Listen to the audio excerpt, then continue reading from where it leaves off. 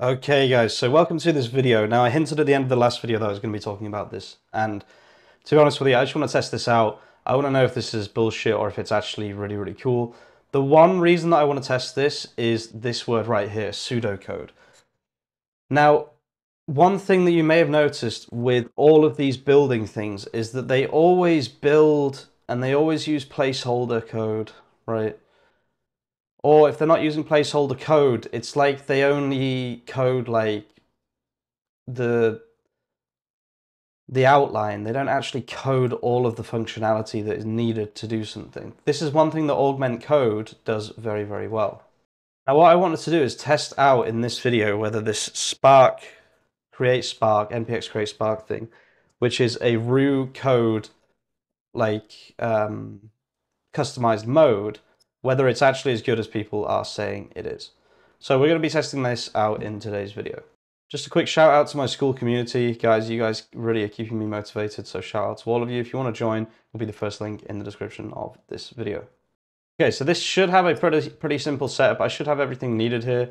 You literally just run npx create SPARC in it. So let's go to Visual Studio Code here. And we will go to terminal, new terminal. And I should be able to run this because I should have Node and everything installed. So we'll just do this. This should just automatically add everything. So if I just say yes here, Rue has also just released something. What is this? Creating a name.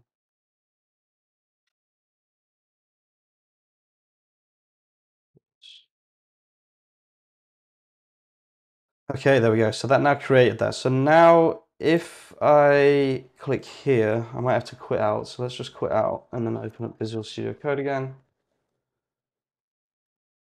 Go to Rue.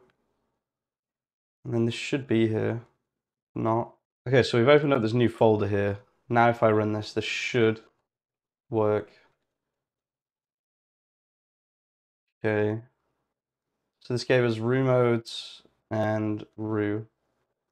Okay, so yeah, now that I've done that, if I go on Rue, then you can see we actually have this SPARC orchestrator mode. Okay, so I want to know if this is actually going to live up to the hype or not. So we're going to run, first of all, do we need any MCPs? I don't think so. I do want to quickly just go through this and see how this MCP system works. I should just be able to run configure MCP and it should be able to read my files automatically. Discover available MCP servers. No. Let's Control C that. Let's do that again. What are the other options?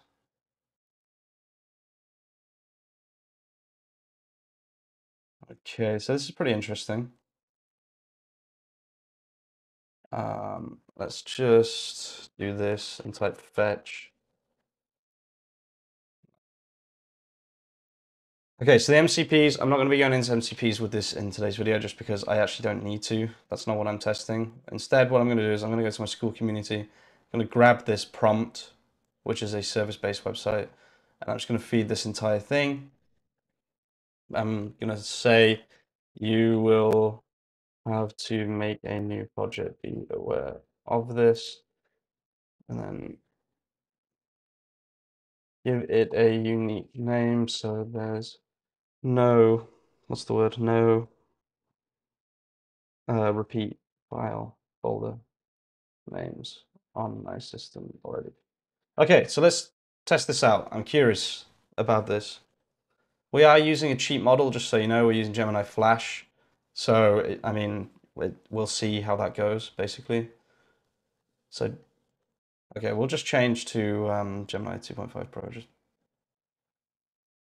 Let's just see if this works.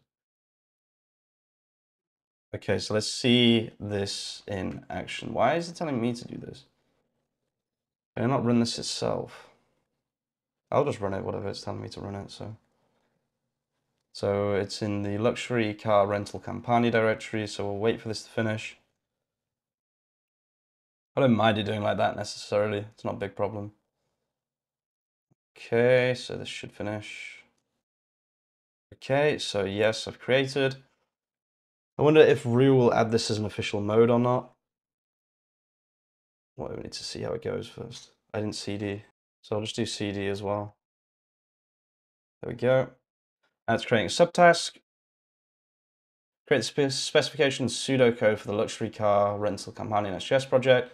Project goal, framework. Okay, so it's creating like a skeleton, right? It's pseudocode. Pseudocode just means like, it's like testable practice code, just to see how far you can get in the project, right? It's like MVP kind of thing. So certain things I'm kind of messing up a little bit because I have memory code mode and things like that in my system prompt. Doesn't seem to be having a particularly negative effect on this mode. So it's created a document here, and then it's creating even more documents. This is pretty cool. What is this? Specification writer. So this is a whole new mode, right? This is really interesting. Damn, this is where this stuff starts to feel a bit like AGI, I'm not gonna lie. Damn, it's like, God, I'm gonna see how this goes. I'm not gonna get too excited. Okay, damn, this is like beyond anything I've ever seen before. This is absolutely crazy. If this works exactly like this, properly encodes all of this, my head just exploded, basically. This is insane, literally. Damn, this is actually crazy. This is crazy. Wow.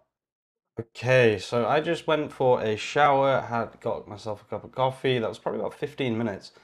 This mofo is still going, which is both a good and a bad thing. It's probably going to cost a lot, but I think this might be the most detailed version of this website that I will have ever got. We will wait and see until we say that, but it's looking good, guys. Okay, this is the moment of truth. Let's find out if this was actually worth anything. Okay, so there's an error. That's okay. It's not a huge issue. This was actually free, I think, right? Because I used Gemini Preview. I'm not actually sure.